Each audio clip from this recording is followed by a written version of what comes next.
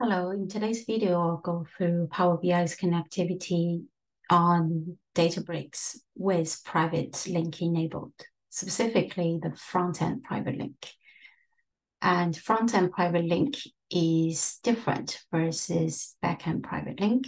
Back-end private link refers to the secure traffic between Databricks data plane and Databricks control plane, whereas front-end private link refer to your user's access to the workspace, the API connectivity, the JDBC and ODBC connectivity, as well as the Power BI connectivity.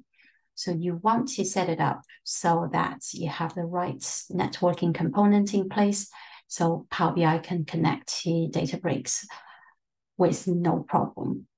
So first of all, we have is a Databricks control plane. Don't worry if you don't know the difference between a control plane and a data plane.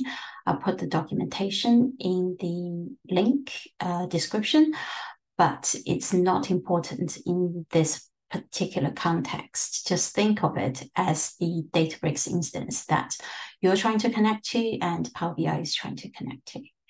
So front-end private link says, in order to connect to Databricks, you need to be on the private network. And this means you need your VPN to be on when you're connecting to Databricks workspace. Someone might ask, what's the difference between front-end private link and IP access list? With IP access list, the traffic between the user and Databricks workspace is still traveling through public internet, whereas with front-end private link, the traffic between the end user and the Databricks workspace is traveling through Azure Backbone. So that's a major difference. And once you are on the company VPN, you can now access Databricks workspace.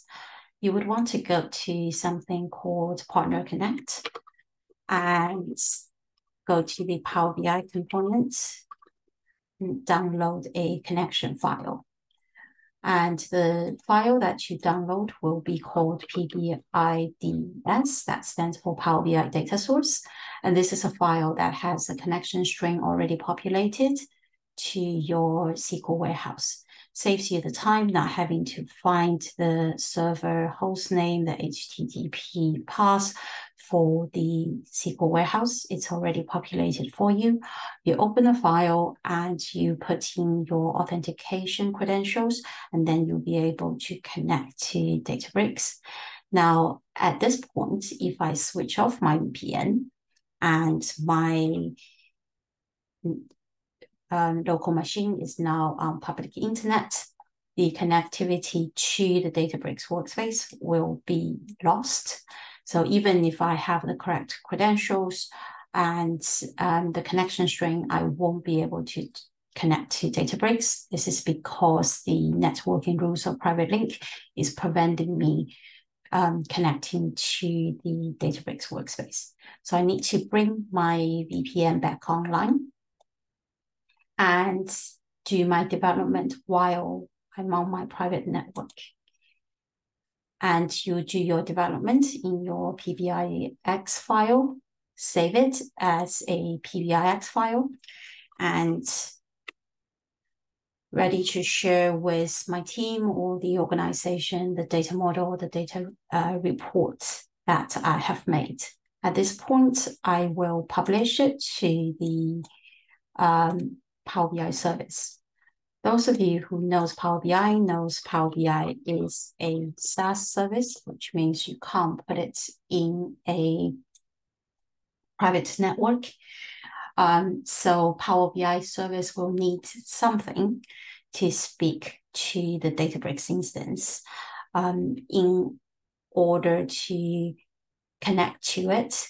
You need something to act as a gateway. In this instance, you need two different options. One is called on-prem gateway, and the other is called VNet gateway. both of them are good options to connect to any data source that is in a private network for Power BI to connect to. Bear in mind, VNet Gateway is still a public preview feature. So in this case, you will have Power BI connect to the gateway and gateway connect to the Databricks control plane through private endpoint.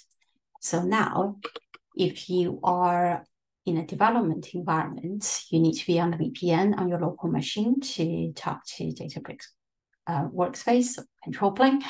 And if you're in Power BI service, in order to do any kind of refresh, any kind of direct query, you need to have either a on-prem gateway or VNet gateway set up so your Power BI service can connect to Databricks in order to do the refresh and the direct query it needs to do.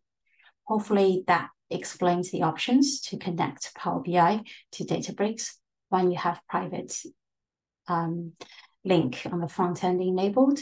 Leave me a comment if you have any questions.